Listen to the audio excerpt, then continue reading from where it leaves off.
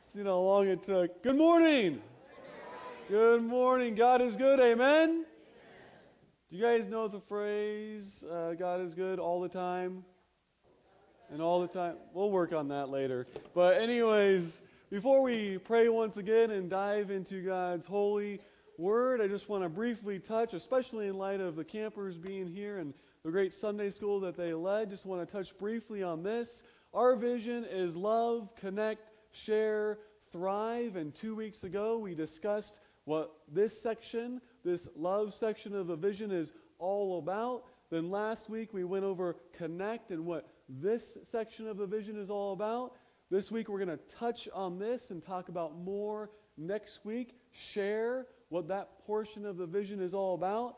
And then after that, for the next 2 weeks after that, we're going to discuss thrive, which is training others to disciple others, just as the campers are doing in Costa Rica. So that is the vision. That's where we're at, and that's the discussion portion. So once we finish with discussing it, and hopefully we're all clear on what it stands for, what it means, and where we're going, then it's going to move from discussion mode to action-oriented mode, as God leads and as God empowers. But just want to briefly touch, quick illustration.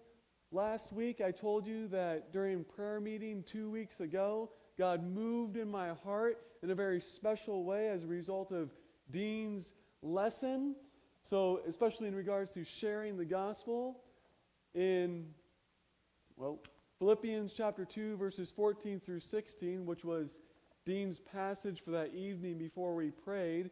He read this passage, which is, "Do all things without grumbling or disputing, that you may be blameless and innocent, children of God, without blemish in the midst of a crooked and twisted generation, among whom you shine as lights in the world, holding fast to the word of life, so that in the day of Christ I may be proud that I did not run in vain or labor in vain." And in going through that passage, Dean focused on this passage, "among whom you shine as lights in the world." And from that, he pointed out a quote from J. Vernon McGee, which was this: "When we go out at night, we see the stars up there. When God looks down on this dark world, he sees those who are his own as lights down here." And I don't know what that does for you, but God just used that to speak in my heart and move me to share the gospel all the more. I just remember what it looks like at night. Well, on my computer screen, that looked a lot more brilliant. But anyway, just when you go out on a clear night and you see the stars, you see the wonder and the awe of everything that God has done just in those lights. It just fills your heart, and it's just like, God, you are so great. Thank you so much. It just puts a smile on my face.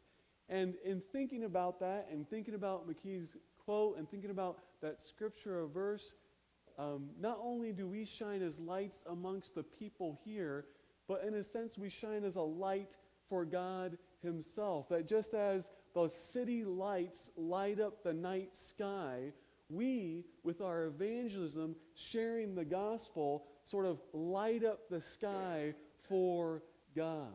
And for me it was like, whoa, it's not just a command that I have to share the gospel. It's something I get to do. I'm in a relationship with God. So I get to bless God by being a brilliant light, not only on a horizontal plane, but on a vertical plane.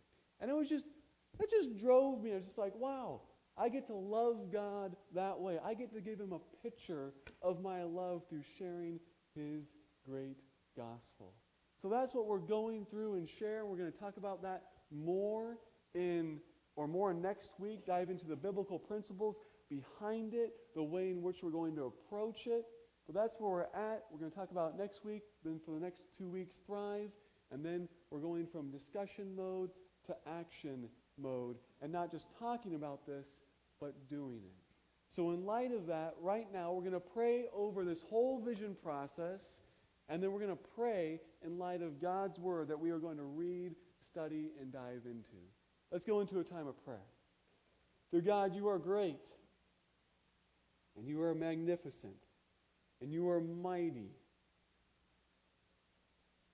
And it is just a privilege, an absolute privilege, to serve you, to be amongst your great people, to be used by you, to encourage one another, to grow in our love for one another as we grow in our love for you. And dear God, we're embarking upon this vision process. And in one way it's daunting, in another way it's encouraging, in another way it's challenging, but we're trying to do it for you. So we ask for your wisdom. We ask for your blessing. We ask for your guidance. Right now, in the quietness of your own heart, pray for God to direct you, to inspire you, to have a heart of unity that is moving forward together as a church. Ask God to direct you how you're going to take part in this vision process. Pray to your mighty God over this vision.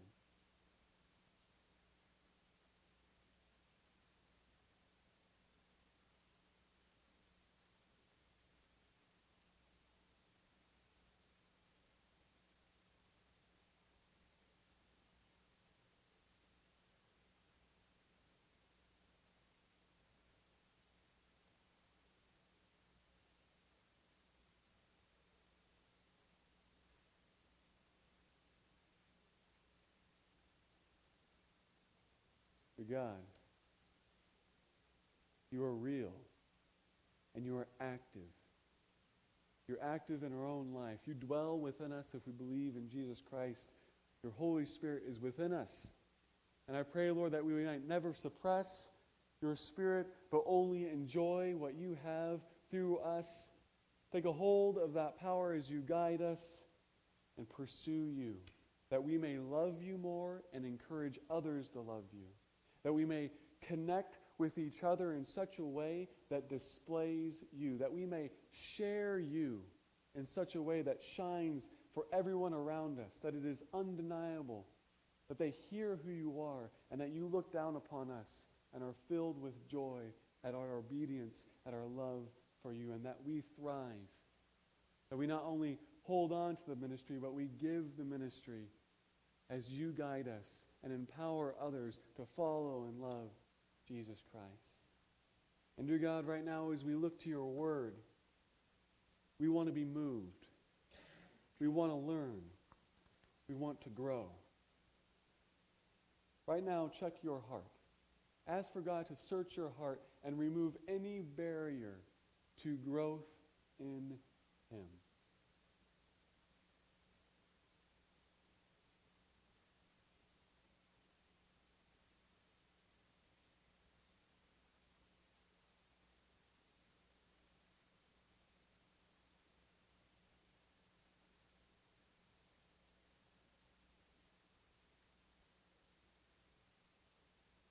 God, fill us with humility. Our spirit is willing, but the flesh is weak. Remove distraction. Remove self. And fill us with you through your mighty word. Dear God, you are so good. Please continue, as you have in the past, today to work in us and work in us as we approach the future. Dear God, you are so, so good. And we pray this all in the name of your mighty Son, Jesus Christ. And all God's people said, Amen. Amen. Now will you please turn in your Bibles to Mark chapter 7, starting in verse 14. And when you find Mark chapter 7, verse 14, if you're able and willing, will you please stand with me out of respect for the reading of God's Word.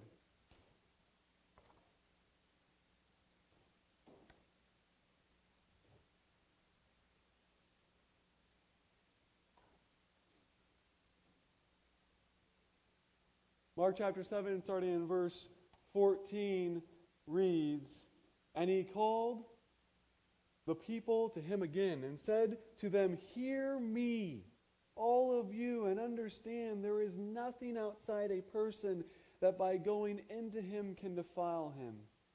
But the things that come out of a person are what defile him. And when he had entered the house and left the people, his disciples asked him about the parable. And he said to them, "Then are you also without understanding? Do you not see that whatever goes into a person from the outside cannot defile him, since it enters not into his heart, but into his stomach and is expelled?" Thus he declared all foods clean. And he said, what comes out of a person is what defiles him. For from within, out of the heart of man, come evil thoughts, sexual immorality, theft, murder, adultery, coveting, wickedness, deceit, sensuality, envy, slander, pride, foolishness. All these evil things come from within and defile a person. This is God's word, amen? Amen. You may be seated.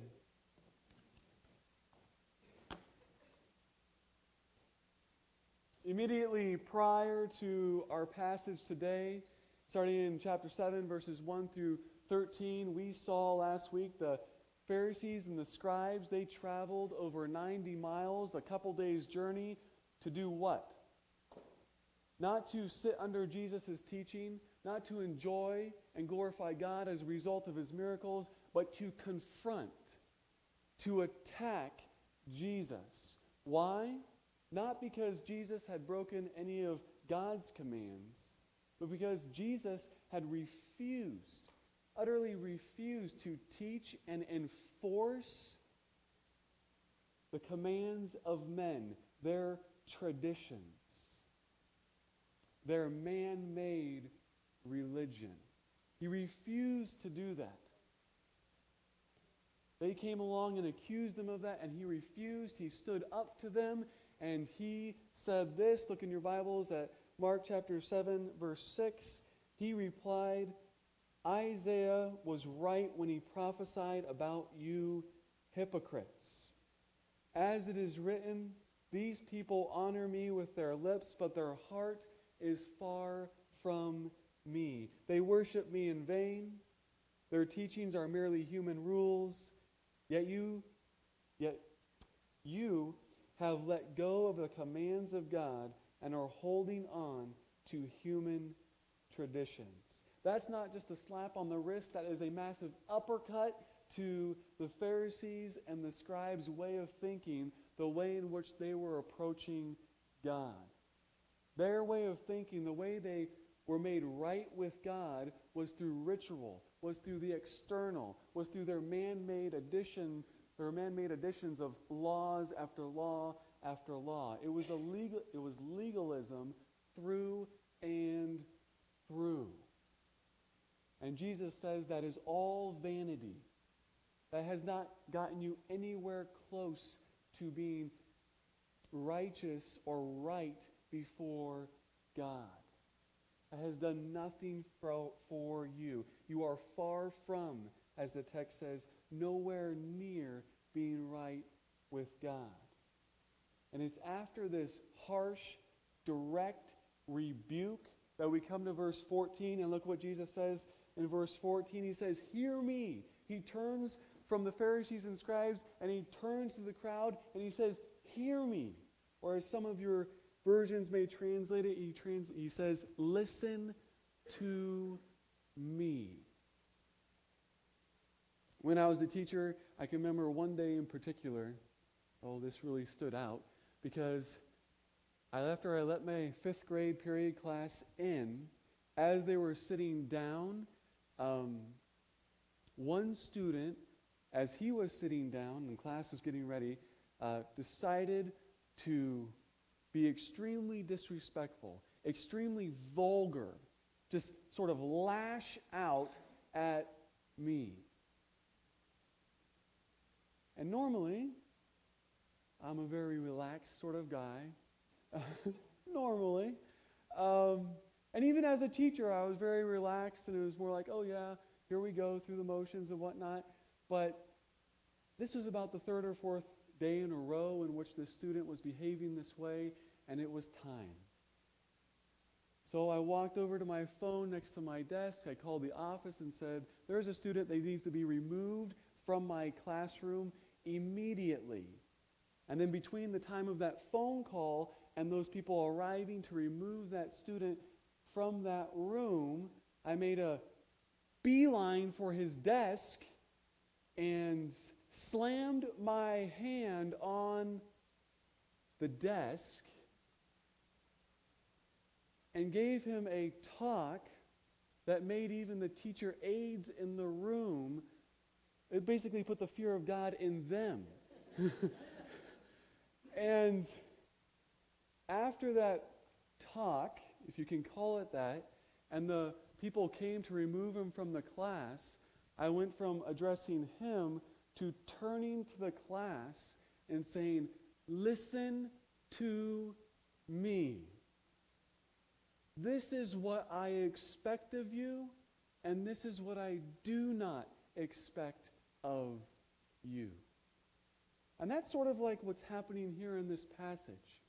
Jesus has just rebuked the Pharisees and the scribes. He's addressed them as hypocrites holding on to human traditions and not God's commandments. They're leading the people astray. So he's rebuked them, and then he has turned to the crowd, and he's saying, listen to me. And from here, he makes it very clear what does and does not put a person at odds or against God. Look at what he says in verse 15. Jesus says, there is nothing outside a person that by going into him can defile him, but the things that come out of a person are what defile him. Now, when Jesus uses this word defile, he's not talking about, throughout this entire passage, he's not talking about physical dirtiness, all right, or uncleanness, physical dirtiness. He's talking about spiritual, in a way, spiritual dirtiness. What puts a person at odds with God? What makes them unacceptable? What makes them defiled before God's eyes? So when the Lord says, Jesus says in verse 15, look at it again, there is nothing outside a person that by going into him can defile him, but the things that come out of a person are what defile him. He's saying that the external things or actions are not the ultimate source of spiritual impurity. Another way to say that is what truly offends God. What truly offends God or puts a person at odds with God comes from within a person. Not from the outside in, but from the inside out. That the source of sin, our disconnect with God, is not external, but it is an internal reality. Let me say it another way. That the source of our sin that alienates us from God is not the product of our environment. It is not the product of our environment or even our action, but it is the condition of our heart that determines whether or not we are acceptable or unacceptable to God. King David, when he committed adultery, what did he do? He did not address the environment. He did not go to the porch from which he stood and saw Bathsheba and initially lusted after her and initiated that sin. He did not go to the porch and destroy the porch. He did not do that. He did not go to God and say, God, please destroy the porch. That is what is making me wrong or at odds before you. No, what did he do? He went to God and said, create in me a clean heart and renew a right spirit within me. The source, the thing that puts us at odds with God is from the inside out. It is the condition of the heart, whether it is right with God or not right with God. In Jeremiah chapter 17, when Jeremiah is addressing Judah, he's addressing them for their sin. He's addressing them and saying they're not right with God. But when he does that, when he points to the source of their sin, He doesn't point to their environment. He doesn't point to their education. He doesn't point to their parents. He doesn't point to their friends. He points to the condition of their heart and says, the heart of man is deceitful above all things and desperately wicked. As Proverbs 4:23 says, above all else, guard your heart, for everything you do flows from it. So what is the source that makes us at odds with God? It is the condition of one's heart. It is the sin nature that we have within us. Or as John MacArthur says, external factors may provide people with unique opportunities to manifest their sinfulness. We would all agree upon that. But what this passage is talking about is the next part of that phrase. But the corruption already exists on the inside. We sin not because of outside influences, but because we are full of pride and lust. And when lust has conceived, it gives birth to sin. The outside provides the opportunity. But that is compounded, or sin happens when from the inside out we act upon that product or upon that environment. And this whole discussion, this verse 14 here, when the listeners around Jesus would have heard this, they would have been absolutely shocked. We know from Matthew chapter 15 that the Pharisees and the scribes, they are irate. They are completely angry. Why? Because this goes against their entire thought process. They're concerned about the external. They're saying, you need to do the right ritual. You need to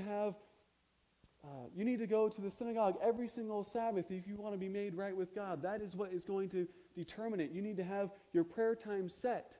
Everything on the outside needs to be right. It doesn't matter what's on the inside. They had forgotten what 1 Samuel chapter 16 verse 7 says. God sees not as man sees, for man looks at the outer appearance, which can be faked, but God looks at the heart, which cannot be faked. It's from the inside out. What makes us either right with God or at odds with God is the condition of one's heart. They had forgotten Deuteronomy 6, verses 4 through 6, which Jesus says is the greatest command. Hear, O Israel, the Lord our God, the Lord is one. You shall love the Lord your God with all your heart and with all your soul and with all your might. And these words I command you today shall be on your heart. It's from the inside out. It's not from the outside in. But the Pharisees are all about the external, all about legalism, and they have it backwards. They're about the outside. That's what makes you right with God. But God and Jesus is saying no. What puts you at odds with God is not whether you complete the entire law. It's the condition of your heart. It's where you're at, that inner motive, that being, that soul. Where is that in terms of where God is at? And we as a community, not only did these listeners and these Pharisees and these scribes have a hard time with this, but we have a hard time with this. I have a very hard time with this. I remember several years ago, I was so concerned about a specific item that I would not touch it. I would refuse to consume it. I would not be around it. It got to the point where it was alcohol, if you haven't guessed already, just because of a past culture or past sins of family. So I would not touch it. It was like if I touched the beer bottle, I felt like I was sinning. If I took a drink, I don't know if I could ever forgive myself. That item in itself, the external, was like, oh, if I do that, that's going to infuse me with sin and make me unright before God. But it's from the outflow of the heart. It's the motive. It's the means. It's from the inside out. So it's not that object that is evil. It is me that is evil from the inside out and using that object maybe in the future in the wrong way. Got so bad, one friend, he came back from Germany. He didn't realize where I was at with this at that time, and he had bought various bottles of all the different types of beer from Germany. Germany, they love beer. And got all these expensive different types just because they look cool, and he thought the way that I would like the way that they look, not necessarily that I would drink them. And he gave them to me. And I struggled with it so much, I couldn't have it in the house. I had to take it out. I had to empty every single bottle, and then I had to crush every single one. I just couldn't take it. It was just so evil to me. You know what? Intrinsically, those beer bottles, that alcohol, is not evil. That is not evil. It's what flows from the inside out. Basically, essentially, what my heart leads me to do with those items is where sin comes into play. So that is where I'm at. And you know what? Even today, it's hard for me to do this. I'm still growing in this area. Yes, there is a point at which we consume alcohol. Let me just clarify. When you get drunk, that is sin. But even realize, when you get drunk, it's not the beer bottle's fault. It's your fault. When you commit adultery, it's your fault. When you look at pornography, it's not the computer's fault. It's yours. Why? Because what defiles us comes from the inside, the condition of the heart. God's concern, primary concern, is the heart. Because you change the heart, you change the person, and then the acts of obedience that come and go on the outside are actually genuine. They're not fake. They're not works of self-righteousness, but they're works of righteousness because it's from a changed heart only produced by God. The sacrifices of God are a broken spirit, a broken and contrite heart. Not saying, I avoid the external, my environment needs to be perfect. I just think of Lot. Lot in 2 Peter chapter 3 is called a righteous man, and he is in the most horrific environment ever. He's in Sodom. There's not more than 10 men in the entire city. Yet it's not the outside influence that determines his standing before God. It's the condition of his heart. Was he perfect? Absolutely not. But his heart had been changed by God, and he was living for him from the inside out. So the environment from which we are in, or currently in, is not the determining factor that's going to make us right or wrong before God. It's the condition of the heart that enables us to act in a righteous way no matter where or when we are. And with that, I want you to notice in your Bible, go ahead and look at verse 15, in which we were just in. I got a little carried away there. So, verse 15, you might notice in some of your Bibles isn't there. Or you might notice in your Bible it's in brackets, or it's highlighted. Or it goes from, verse 16, verse 15 to 17 in the ESV. And in multiple other versions it does the same. And in either the end of verse 15 or the beginning of verse 17, there's perhaps a footnote. Or you have an Old King James Bible and it's in brackets or something like that. And I want to quickly explain why that verse is not there in most of your versions.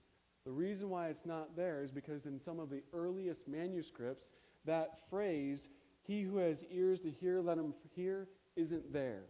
So the translators of your Bible, the ones who are putting together your Bible, are saying, you know what, we have such a high view of Scripture, and we don't want to say something is Scripture when it isn't. So we're either going to footnote it, put it in brackets, identify it, and say, hey, this is in some manuscripts, but it's not in the earliest manuscripts. So we're going to say it's there, but we're not going to say it's God's Word. And that may put doubt in your mind, but that just reassures me all the more to say, oh, our translators are not seeking to promote their agenda. No, they cared very deeply about only portraying or giving the Word of God and saying this is the Word of God and this is not. And you know what? Honestly, we're not sure at this point. The manuscript evidence is not definite. So with that, now let's go look at verse 17. It says, "And when he had entered the house and left the people, his disciples asked him about the parable, and he said to them, "Then are you also without understanding?" Stop right there. Remember that little episode with that student? And I rebuked the student. I turned to the class, said, "Listen to me." Well, the next month and a half that class was absolutely angelic. It was like teacher heaven. It was awesome. But after a month and a half, things started to prop up again. And on one hand, I was like, whoa, month and a half, that's really cool. Especially for 7th and 8th graders. But on the other half, I was like, it's 3/4 through the year, and you still don't get it. What I expect of you and don't expect of you. And Jesus has a class. And his class is called the Disciples, and he's been with them at this point for 2 years. And he realizes they're imperfect men, but it's sort of like, come on. Why you still don't get it? This is an elementary principle. God's primary concern is the heart. The external doesn't make you right with God. But I so thank God that this passage doesn't end there, that Jesus is patient with his disciples, because I am a slow learner. And I would say I'm way slower than these disciples. So I'm so thankful for the patience of God. And he continues in verse 18, and he gives a physical illustration of what the overall topic that he's talking about. And he says in verse 18, "Then are you also without understanding? Do you not see that whatever goes into a person from the outside cannot defile him, since it enters not his heart but his stomach and is expelled? Thus he declared all foods clean." This is a physical analogy, yet to prove the point again, that the external that affects the body, whether the outside of the body or the inside, the physical, the external, does not determine your spiritual standing before our mighty God. And it gets very graphic here. It goes in the mouth and it just comes out the other end. All right? And it does not have a spiritual effect. The spiritual effect is what comes out of the heart of man, which uses those physical items in an inappropriate way or an appropriate way. And Jesus goes on from there, and look at verse 20. It says in verse 20, "And he said to them, he gets very clear here. This is the crystal clear moment. And he said, what comes out of a person is what defiles him. For from within, out of the heart of man, come evil thoughts, sexual immorality, theft, murder, adultery, coveting, wickedness, deceit." It just keeps on going. Sensuality, envy, slander, pride, foolishness. All these evil things come from within and defile a person. You might notice that the first 6 items are acts, and the remaining items, the second 6 items are processes that go on in the mind. And the idea is it comes out, and it goes, and it manifests itself in physical acts. In this passage, Jesus is addressing defilement. What makes a person at odds with God, or what makes a person really at odds with God? And Jesus makes it very clear that it is not the external that puts you at odds with God. It is not what you physically put in your body that makes you at odds with God. It is the physical condition of the heart.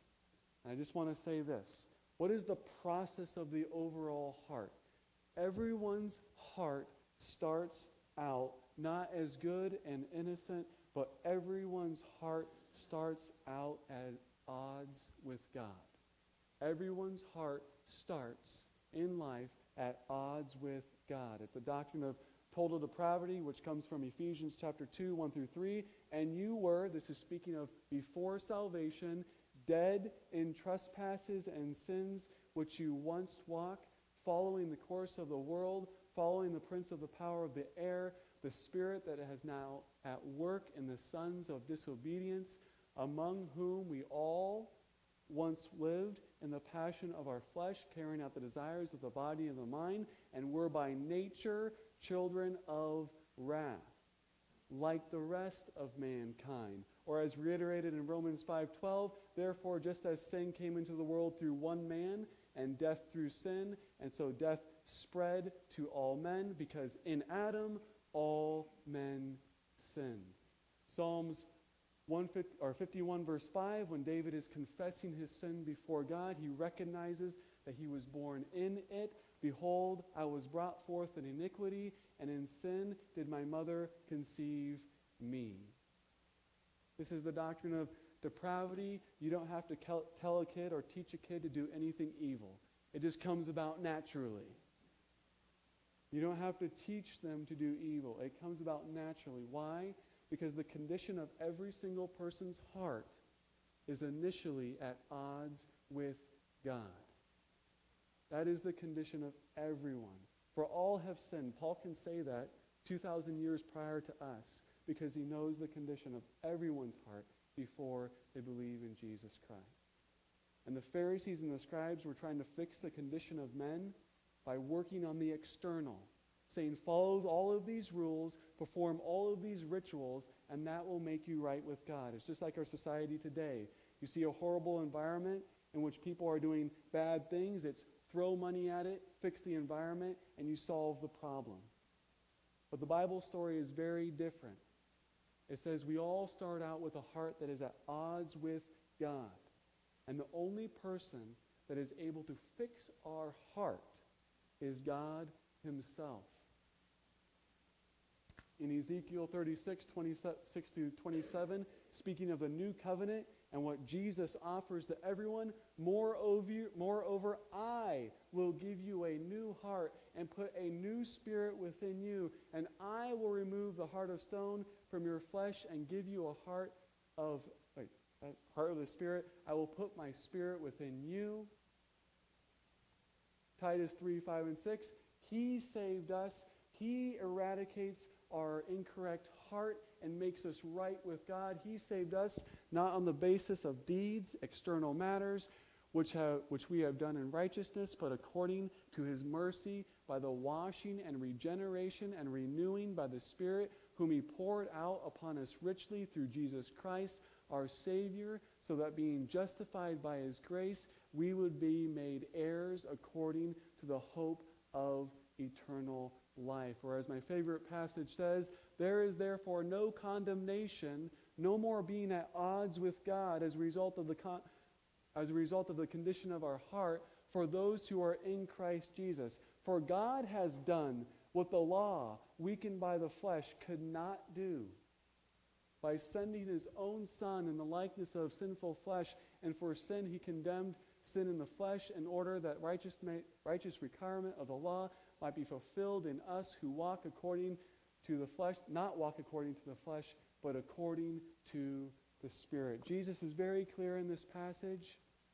Sin does not originate from the outside. Sin is within us. We have a sin nature, the condition of our hearts, and that makes us at odds with God. But praise be to God, because he does what we cannot do. And he, through the work of Jesus Christ, gives us a new heart from which genuine acts, true acts of righteousness and love for God flow. Today I'm going to ask a question, and it's, where is your heart? Where is your heart?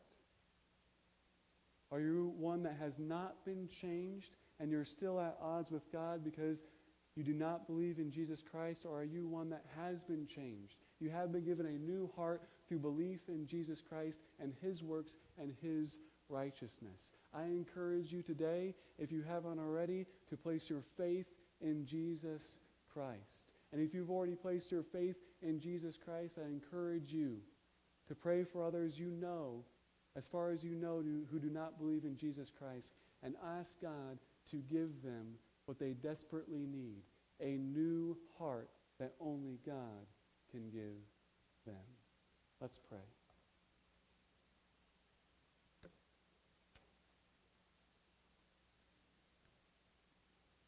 Dear God, it's very humbling.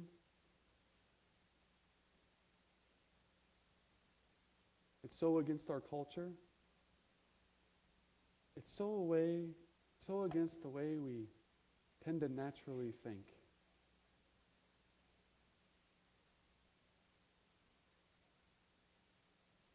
Sin is our problem. And it comes from within.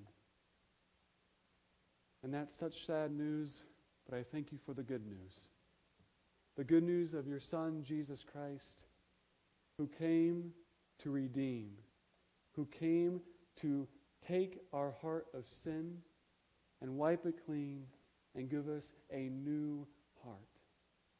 Dear God, we're embarking upon a vision in which we want to share your gospel. May we make it clear. May we make it understandable. And may you make hearts clean, righteous before you, right with you. Dear God, you are so good, and we love you so much. And we pray this all in Jesus' name. Amen.